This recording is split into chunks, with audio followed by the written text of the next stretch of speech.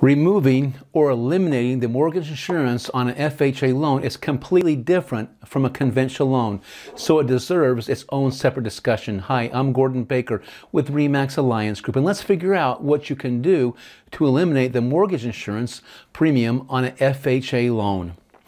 The first thing you have to understand is there was a major rule change in June of 2013. So if you have an FHA loan, first determine if it was issued before or after June 3rd, 2013. Let's start with the more recent loans, those insured in June 2013 or after. The determining factor for these post-June 2013 loans is what was the down payment. If the down payment was 10% or more, the mortgage insurance will drop off after 11 years. Market appreciation is not a factor. This should be tracked by the lender or loan servicer so that it happens automatically. All I can say to this is, in whose best interest is it to make sure that this happens? Yes, the borrower. And that's who needs to track it. Don't assume someone else will do it. On those post-June 2013 loans where the down payment is less than 10%, the insurance premium will stay for the life of the loan. This will most likely be the case with most FHA loans, since part of their appeal is the low down payment option of 3.5%. Now this takes care of the post-June 2013 FHA loans. Now, has this been valuable so far? If so, please hit that like button and make sure to subscribe to be made aware of future content-rich videos. Now, let's venture into the pre-June 2013 FHA loans and see if mortgage insurance can be eliminated.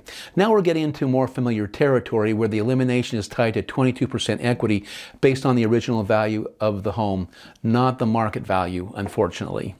Depending on the term of the loan, 20, 25 or 30 years, you were able to cancel the mortgage insurance premium after 5 years.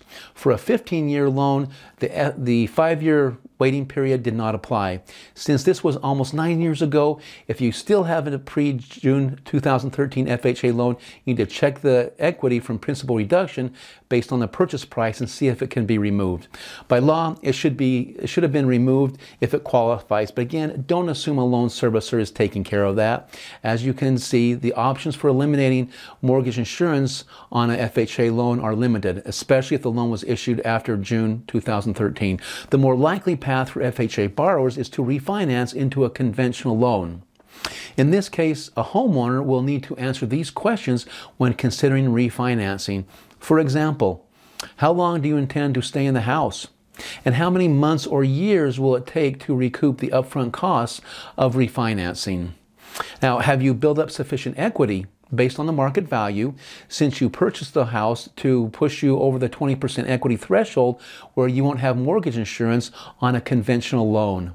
Now, will the new interest rate be sufficiently better than the one that you currently have? And what are the closing costs associated with the new conventional loan? Now, here's one that can be overlooked but should be considered. Has your credit score improved since you took out your FHA mortgage, which would contribute to a better interest rate?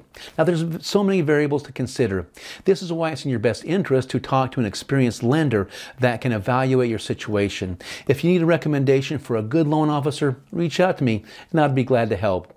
Any other real estate questions, just give me a call. Thank you.